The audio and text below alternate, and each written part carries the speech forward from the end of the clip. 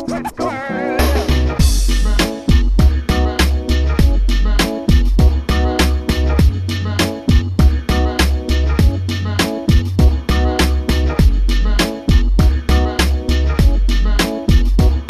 Dr. Vince. Yeah, Vince. Yeah, Vince. I think you should just quickly explain that, because that is amazing. So you've just been awarded is it an honorary doctorate? Honorary doctorate in philosophy, and it was a few months ago by the University of Gloucester. Wow. I want to do a really brief history of Ecotricity just to kind of paint the picture. As I don't know how old the company is when you set it up. Probably first used the name Ecotricity in about 1998, but we started as an electricity company, green electricity company, in 1995. Right. We were then the renewable energy company. But I started in wind energy in 1991 when I was hippie living on a hill, dreamt of building a big windmill. That took about 5 years, and by 1995 I'd realised that the only way to get a fair price for the electricity was to cut out the middleman and be an energy supplier. Right. So that's why Ecotricity came to be. So you saw how much electricity you were generating, and then then it was going through one of the big six, as we now know them. Well, it was about a year before I got to build that first windmill. It took 5 years. 4 Right. years in, I could see it coming. I'd finally overcome all of the hurdles, and I went to see the local electricity company, MEB. They were monopoly buyers of embedded Right. energy at the time. That was about to change the following April. And I went to see them and to try and negotiate a fair price, and they just laughed. Right. They laughed at the idea of green electricity. They said, "What is it? Who wants it? Wow. Here's our rubbish price," because we're a monopoly buyer. They said to me, more or less. Yeah. I paraphrased, but not much. Yes. And that's left that meeting and thought, well, look, the only way to build more windmills is actually cut out these middlemen, these bad people, and be an energy company. You're right. It was a crazy plan. Yeah. So, because at that stage, I mean, there really were only the big monopoly companies. There wasn't anyone else. Were there any other players in the market at all? Sort of small energy providers. No, there weren't. No, and if you built a windmill, which I was about to do a year later, you had to sell your energy to them. Wow. They were monopoly buyers. That Right. changed on the 1st of April 1996, and that was the first day we got started. Right. Ever since I met you, all that's happened with Ecotricity is it's got bigger. Yeah. And you employ more people, and it's and you presumably built more turbines in that time. I mean, we're at 60 odd megawatts now. We've got 4 machines that we're building as we sit here. They'll be live in September, but we've got planning permission for about another 80. Right. But struggling to clear a few grid issues and raise the money and that kind of Right. stuff. But they're the normal struggles, so it's just a matter of time. Popular general opinion is there'll never be any more land-based turbines because no one's going to allow it, and this government don't think there are all that stuff. But are there still new ones coming online that are on land? Yeah, definitely, and every opinion poll shows that most people in this country support the idea of windmills local to where Right. they live, and even the government's own surveys tell them that. And then we undertook a YouGov poll a couple of weeks ago to say to people, what would you rather have, a windmill or a fracking rig in your backyard? And it was 2/3, 1/3. Right. I think it was 3/4, 1/4 Right. actually. Yeah. So wind is massively more popular than fracking. It's just that some elements of the press and some elements of the Tory party have kind of made it their thing. Yes. Yes, and I'm sure not in the least bit influenced by any lobbying from fossil fuel companies. It would have nothing to do with that, and even suggesting that is potentially libelous, and I wouldn't dream of it. But so I remember some of the intriguing things that I remember when I first met you, when we first spoke, was your sort of complete optimism that it would be possible for us to be 100% renewable powered in this country. I mean, is that do you still? Yeah, I do. You still? Yeah, I don't think it's just that? possible. I think it's probable. It's more than probable even. You only have to. It's just a matter of time. It's a matter of how far into the future you want to go. Yeah. Unless nuclear fusion comes along, which is a big unless. Yeah. Fossil fuels are running out. We are utterly dependent on them at the moment. We have to become utterly dependent on something else. Yeah. So it's going to be renewable energy. And now the other thing that I benefit from enormously that you've set up is the electric highway. Yeah, by the end of this year it'll be every service station in Britain. Wow. Everyone. Most of them will have 2 pumps now instead of just the one.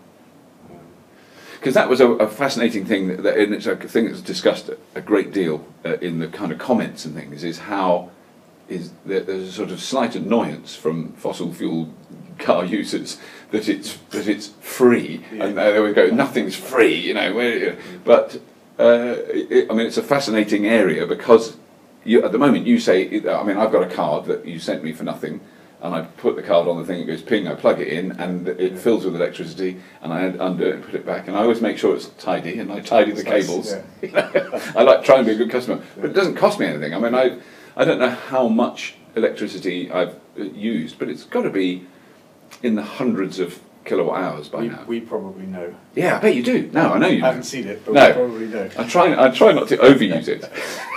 But then that, and at the moment, clearly there's 4,000 or 5,000 electric cars on the road that potentially could use those chargers. Yeah, I think there's 10,000 on the road in Britain, and I think we've got nearly 2,000 registered users of the electric highway. And we just crunched the numbers last week, and in the last 12 months, because our year ends at the end of April, we provided enough power for 500,000 miles of electric driving on motorways, which is kind of a pretty big number. Yeah. We think we'll do easily 1 million this year. Easily.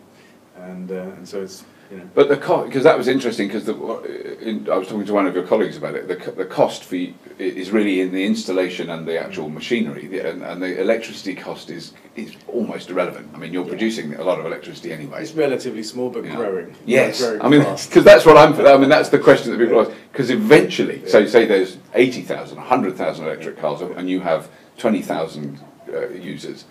That electricity cost. Eventually we'll have to charge for it. I mean, the important thing was just to get started. And for a number of reasons, it didn't make sense to try and charge at the beginning. Well, it costs money to charge. It costs money to charge. Yeah, that's right. Yeah, so we've got to build a back end for that, and we're planning probably from January next year that we'll start charging to use the pumps. Right. So there's kind of crossover of different things. We need to see the usage go up so that we can justify the cost of having a back end that charges people. But also we're quite happy to begin with to say it's free, because it kind of attracted attention, which we wanted. Media attention to the idea that you can drive your car for free. Yeah.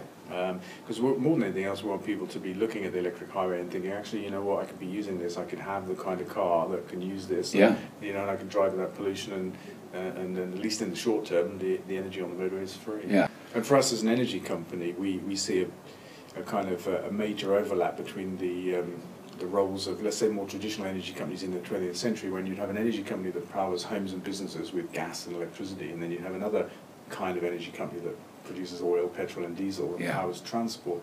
21st century, we see those two coming together. Right. Yeah. And as an energy company, we see it as our job to power people's homes and vehicles. Right. Yeah. And the nice thing about renewable energy is, because we can all have a piece of it on our roofs or in our garden, we can make our own energy for our homes and for our cars.